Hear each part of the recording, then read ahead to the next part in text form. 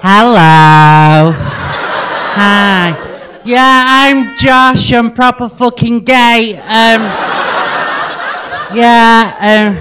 I didn't come out the closet though till I was like 20, 21. And even then I was really confused because they had a sex dream involving a woman. Well, that's crazy. And yeah. In the dream I was there like proper going for it, you know, like proper fucking giving it my all, do you know what I mean? And she was there like, get off my husband. That's when I knew.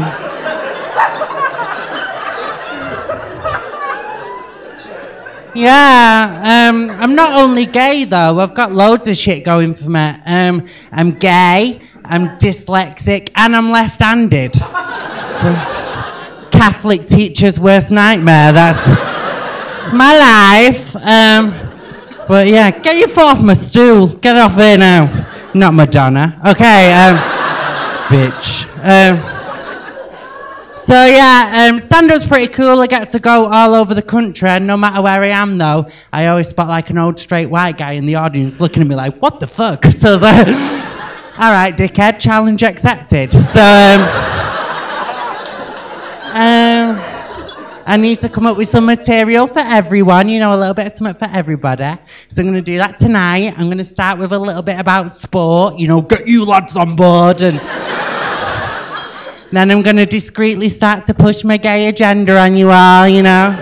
And then by the end of the night, I'm going to eat your arsehole with a spoon, sunshine. Yeah, that's what's going to happen. Yeah, so... Yeah. Is this your girlfriend? No. You're all beautiful. Any of you had any work done?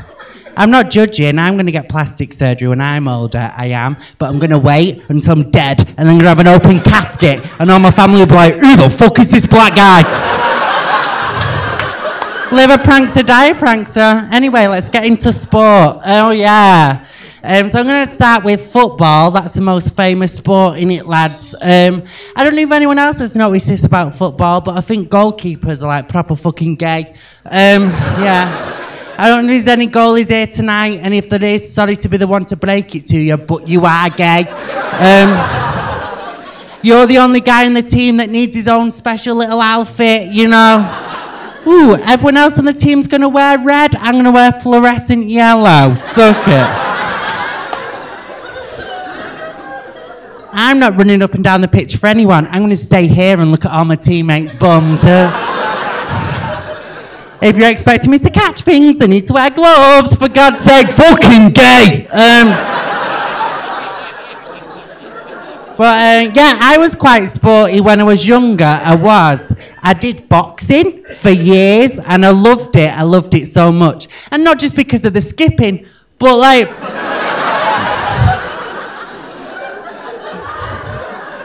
the punching things, I'm a real boy. So, anyway, that was the sports section. Lads, don't say I don't care about you. And then I'm going to do the gay agenda bit, and then my late night snack. Kapow.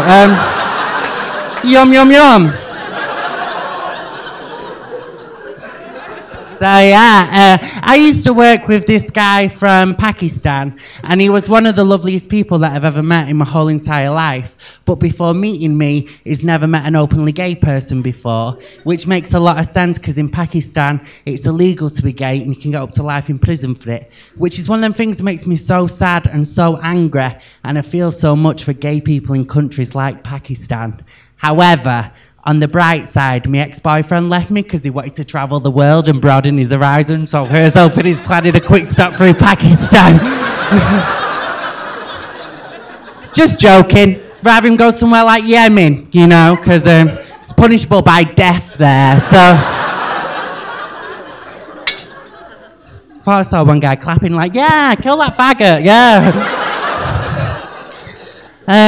Yeah, but the guy that I worked with, he had no idea that I was gay until I told him. And for us, it's like, oh my God, is he special? But like, he's never seen a gay person before. He don't know what to look out for or who to run away from. And You better believe if I was in a country where it's illegal to be gay, if I was in Pakistan, I wouldn't be walking around being my camp little self. Just walking around like, it's so hot outside. Oh my God, babe, love that hijab. No.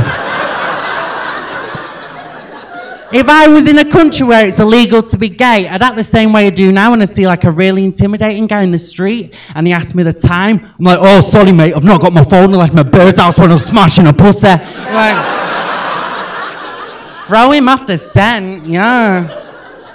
So, I used to be a vegetarian. I was a vegetarian for 3 years. And, vegetarian for 3 years. And for those 3 years, I did not eat animals. Like, I strictly just killed them for pleasure. And, yeah. But I was a vegetarian, and then I got bitten by a dog, and you know what? Fuck it. They're not even grateful. So, started eating meat again. Not eating chicken or pork, though, just dog. The ones I've got the problem with. Do you know what, guys? Yous have been lovely. I'm going to get off in a second. I'm going to leave you with one joke, and that is that black guys have swag. Gay guys have sass. Kapow. And straight white guys have to brace yourself because the world is changing and you're fucking going down. Okay, thank you so much, guys. See you later.